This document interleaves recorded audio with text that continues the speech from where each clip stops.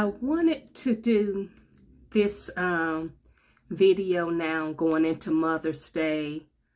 I just don't know how I'll be feeling on Mother's Day, so I wanted to do it now. But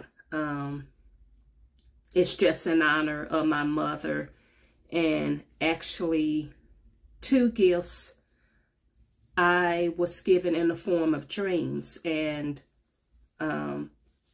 some of you know that from time to time I've mentioned some of my dreams online. I don't do it often. You know, people are like, here she go with a dream again. But I found that a lot of the dreams that I don't tell, they've been pretty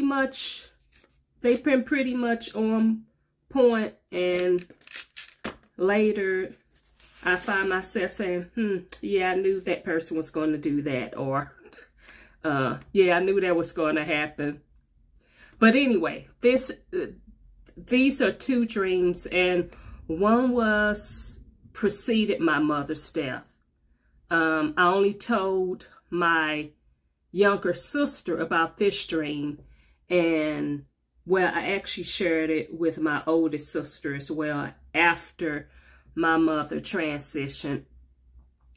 So I do talk about the first dream and then go into the second dream. But it was kind of like forewarning of my mother's passing.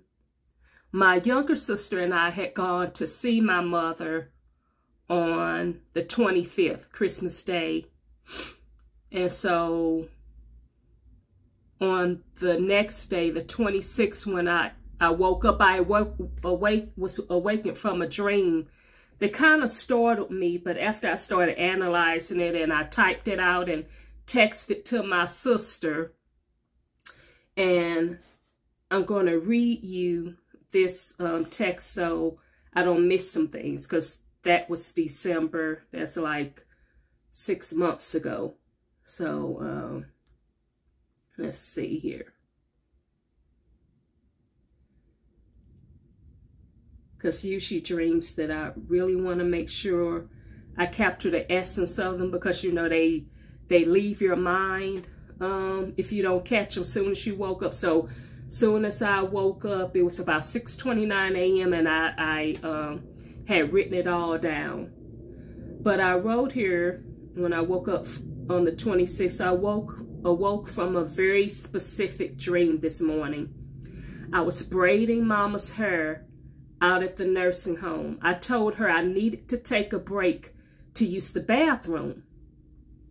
And a nurse, I made it specific because I was wondering, was this a real person? At the time, I was remembering capturing things in my dream before I woke up.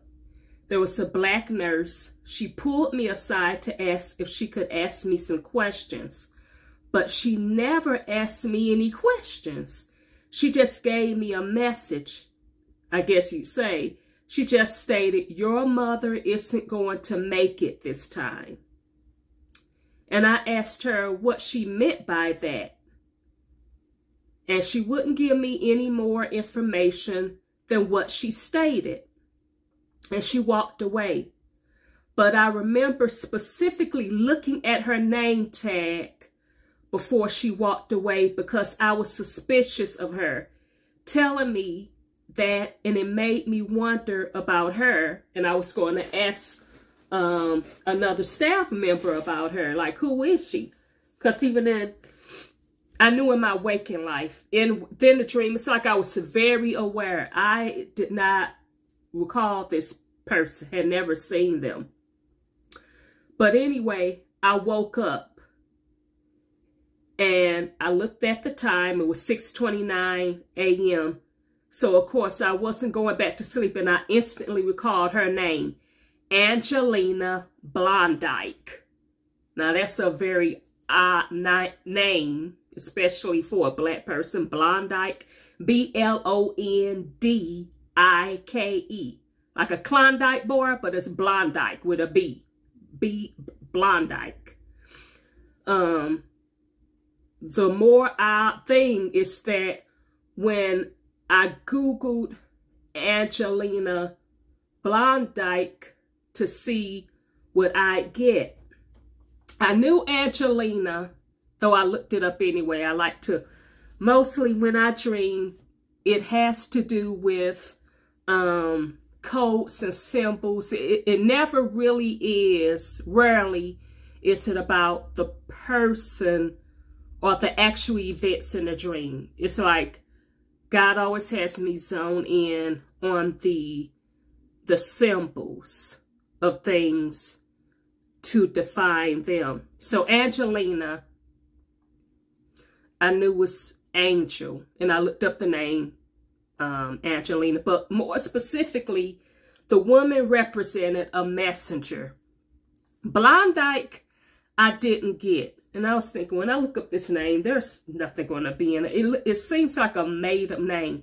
But ironically, now, get this, knowing my mother, this is why it's significant. Knowing everything she had been through throughout the years. Blondike, when I looked up that name, it brought me to an account for a person who used that name, Blondike.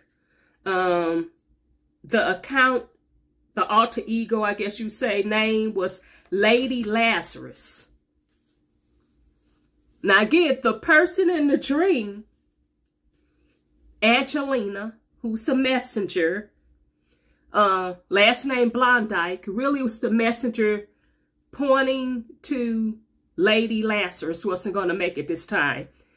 And why that's so significant to me is because we often say, my mother was like a woman with 9 lives. And if you know the story of Lazarus in the Bible, Lazarus was resurrected by Jesus. My mother had come back from flatlining twice in her life. Twice. The most recent time was in 2020.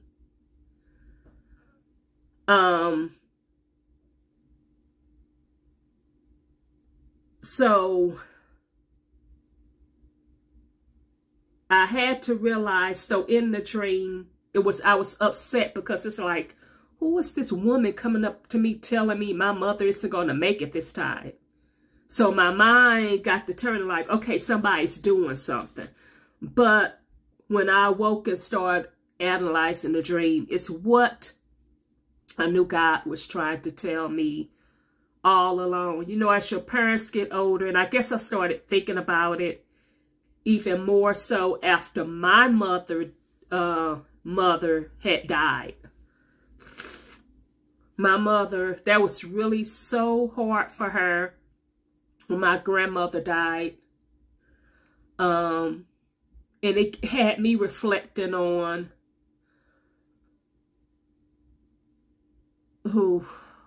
I hope I never have to go through this. And that's so stupid. It's like everybody passes from this life. But I just like, I didn't want to deal with that. But we have been given so much time. And given that my mother, her passing wasn't a surprise. And like I said, I already knew, but it's like that was a gift for me, that dream. Though you are leery about sharing it with others, siblings, because you know, it's just hard to let go of anyone, but especially letting go of a parent. But considering what my mother came back from in 2020, and even when she had surgery on her colon, she had colon cancer back in 2002, I want to say 2002, 2003.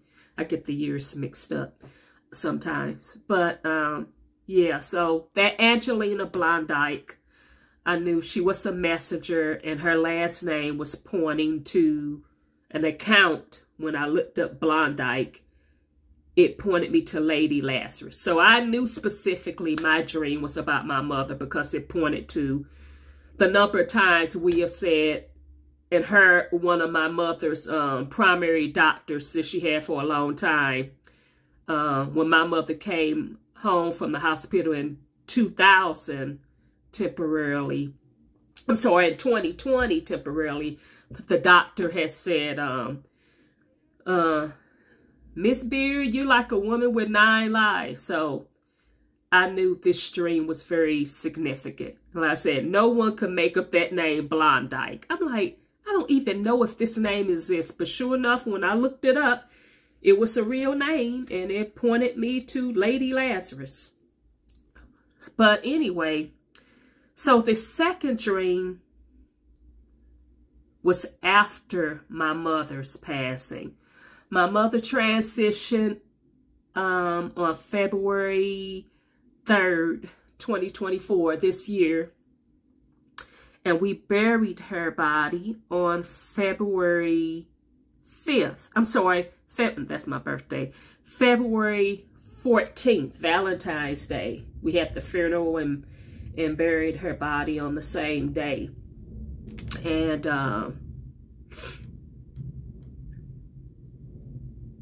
yeah, so anyway, that was on the 14th.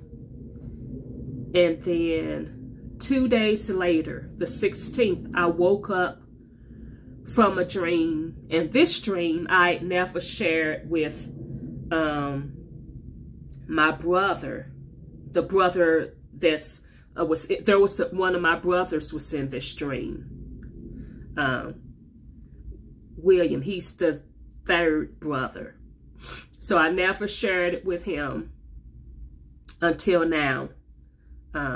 He got a copy of this video. But I did share it with my younger sister. But this dream, I didn't fully understand it either, of course, until I really took time and analyzed it.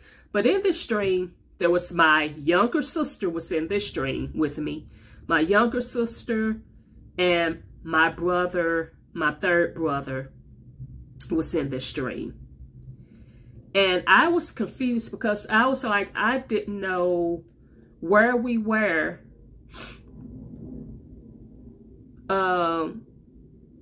It seemed like we were at a funeral home, but I knew in my dream that my mother, we had already had the funeral services. So I was confused that why were we back here again? But when I woke up, I clearly understood it. So we were in this place. It looked like it could have been a funeral home. And there were people, like they were sitting there waiting. It appeared at the time like people were waiting to have their funeral services. But you'll understand in a minute why I say this isn't what it was. So all of a sudden, I saw a casket. You know how sometimes in dreams, it's like things make transitions and it doesn't make sense. So anyway, I saw this casket, and all of a sudden I saw my mother's body out of the casket.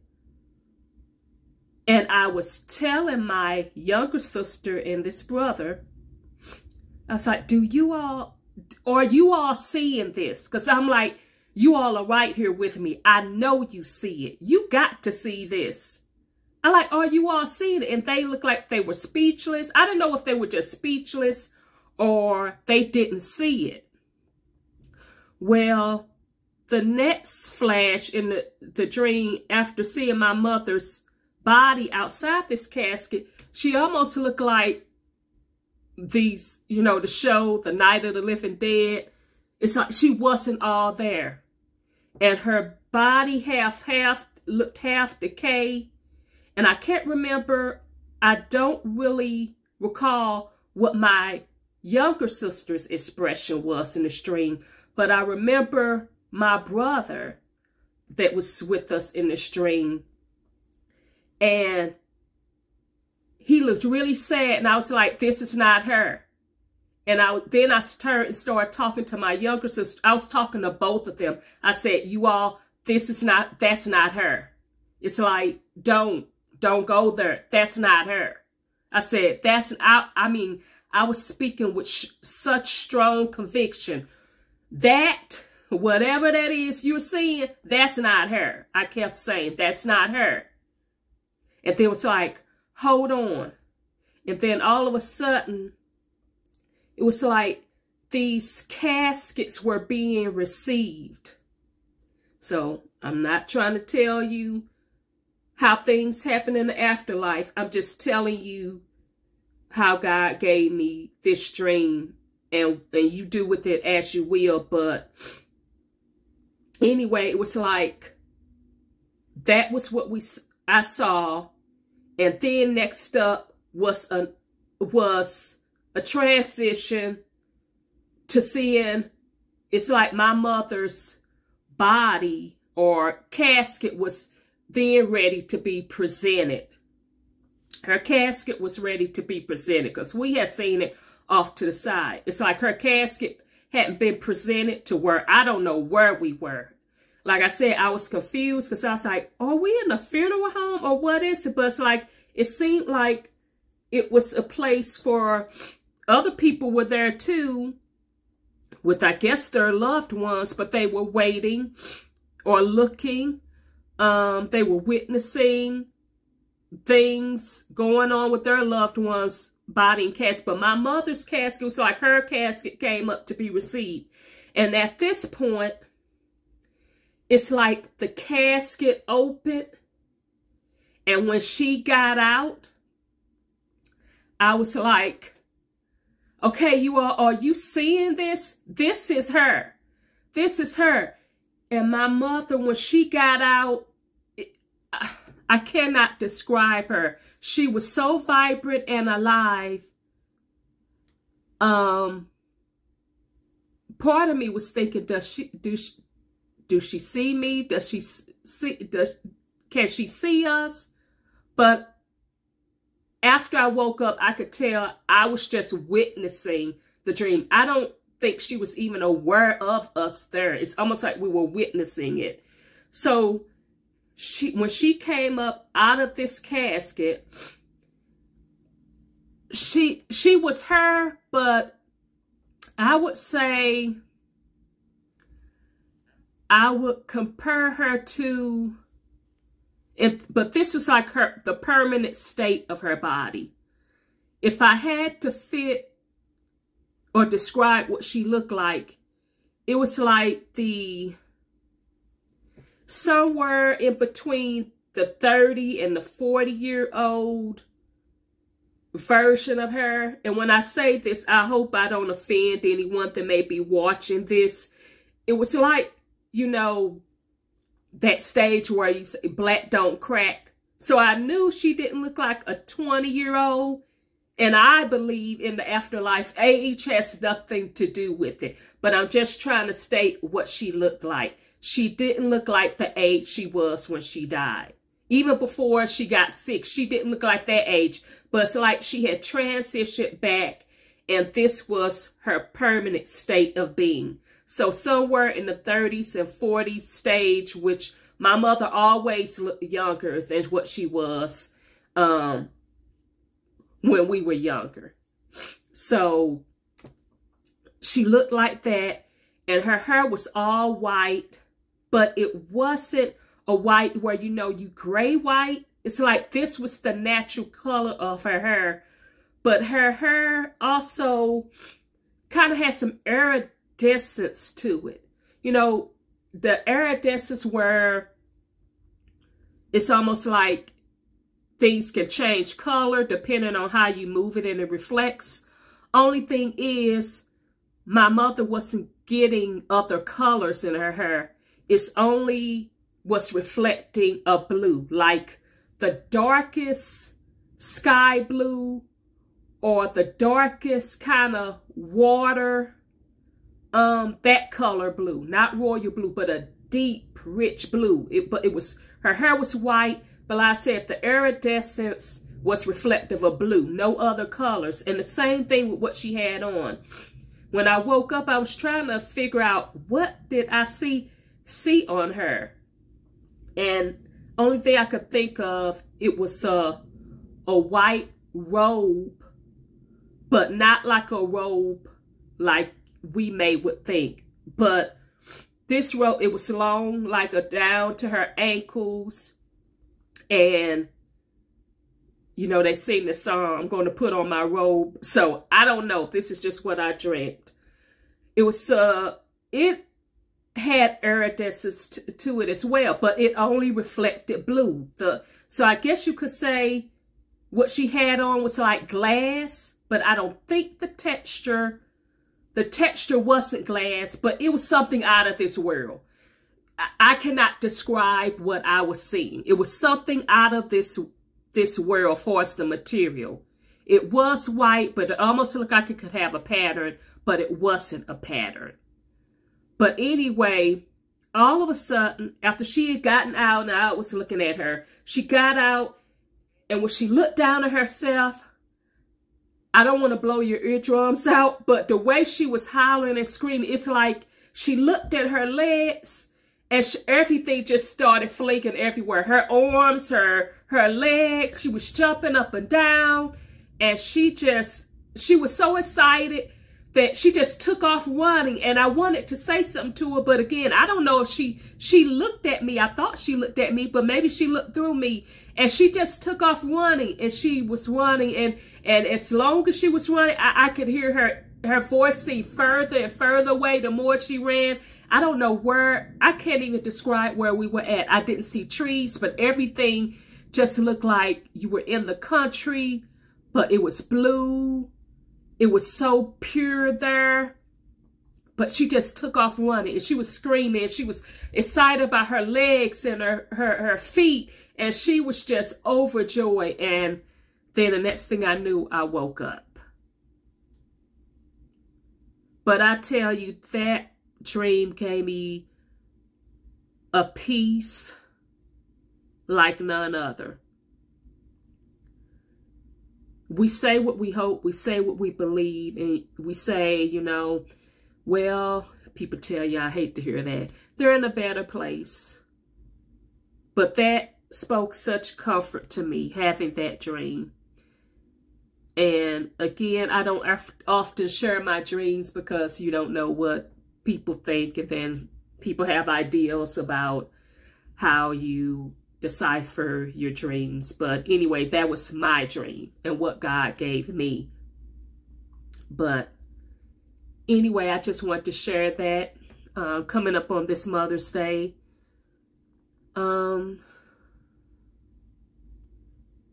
Yeah, that's all I have to say. So, like I said, we buried my mother's body. But the spirit, the soul is eternal. And I just would say to anybody else out there dealing with the loss of a mother, I hope you have peace on this day. But even more so, I hope you are living the life that you can have confidence. I hope that we all can have confidence that we will ascend to this faraway country that is not earthly, but the place where our Creator is. So to all you mothers out there, happy Mother's Day.